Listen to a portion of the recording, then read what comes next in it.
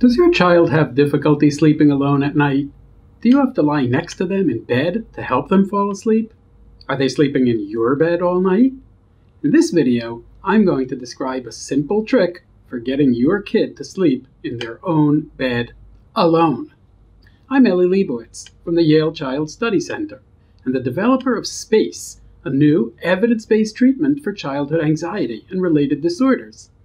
But the trick I'm describing today doesn't have to be part of a big therapy. It's a simple solution you can do on your own. When children who have had difficulty sleeping alone are finally able to do it, they often feel really proud of themselves. Sleeping on your own just feels like independence and maturity. It can also mean you're able to have friends sleep over without feeling embarrassed, or to go to sleep at a friend's house without that late-night call to come pick me up. And for parents, well, having your own bed back to yourselves can be a huge deal.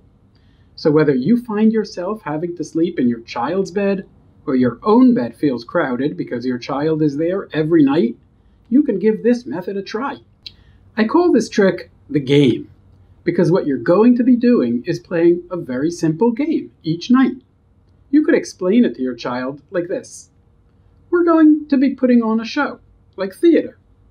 We're the actors, and there's an imaginary audience watching. Our job in this show is to convince the audience that you're going to be sleeping alone in your bed at night. But, and this is a big but, you're not. In fact, you're going to sleep with me just like every other night. Nothing changes, except we're going to fool the audience for a little while into thinking that you'll be sleeping alone. So how are we going to do that? Well, first of all, we need to set the stage. We have to make sure your bed looks like a bed that a child would sleep in. If there are things all over it because you haven't slept there in a while, let's clear those things away and put on some nice fresh sheets. Maybe even get a new set of linen to make it look really good. Then at bedtime, you're going to get ready for bed. You'll brush your teeth, you'll put on your pajamas, and you'll get into bed. I'm going to come and say goodnight to you and give you a hug and a kiss, and then I'm going to walk out so that the audience watching thinks, here's a kid who's going to sleep on their own. But remember, you don't have to sleep on your own at all. And that's because I'm only going to walk out for a really short time. And then I'm going to come back in, I'm going to say, game over. And once I do that, we're going to go to sleep together just like every other night.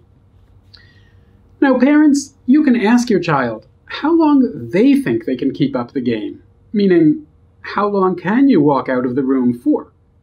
Aim for just a short time, somewhere between 3 and 10 minutes.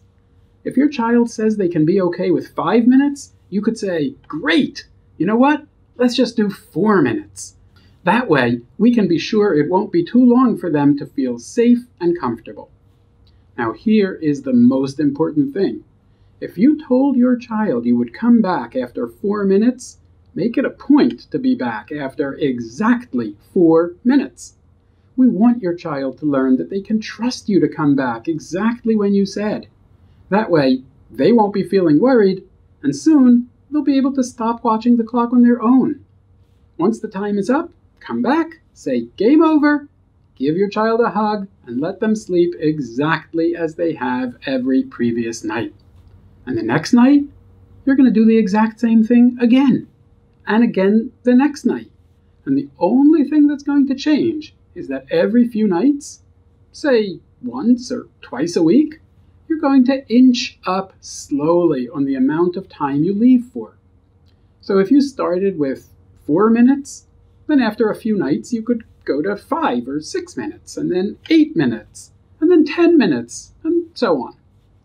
Now, once you're doing it for about 15 minutes, something magical might happen. Your child might fall asleep while you're out of the room. This actually happens really frequently, and for a simple reason. Your child is comfortable. They're calm, they're tired, and they're not anxious. They're calm because they know they don't need to stay alone all night, and that you're coming right back. When a child is comfortable, calm, and reasonably tired, they fall asleep. When your child falls asleep for that first time, don't wake them up. Let them sleep as long as they do. And if they do wake up later and come looking for you, that's fine. The game is over, and they did a great job. When your child sleeps through the night for the first time, don't throw a huge party and announce that from now on they can sleep alone. In fact, don't make too big a deal out of it at all. You can tell them, "Cool, that's awesome. You slept on your own last night." And then you keep the game going just like before. In fact, I would recommend not going up on the amount of time you leave for on the night right after your child slept alone for that first time. Let them know that everything stays the same and the game continues. Once your child has been sleeping alone for a lot of nights in a row, you'll be able to start forgetting about the game, and both you and your child will realize you don't need it anymore. And that's it! You'll have helped your child overcome one of the most common issues facing children, in particular anxious children, and their parents. And you'll have done it with no argument, no criticism, no blaming, and no shaming. We've used this game with hundreds and hundreds of children and families and had wonderful results. So I encourage you to give it a try. If you want to learn more about SPACE, supportive parenting for anxious childhood emotions, a parent-based treatment for childhood anxiety and obsessive-compulsive problems, then visit spacetreatment.net and check out the resources section for lots of articles, videos, podcasts, and books. You can also find a list of therapists who've trained in SPACE and can help you with your child. Thanks for watching, and stay tuned for other videos on parenting anxious children and adolescents. Thank you, and have a great day.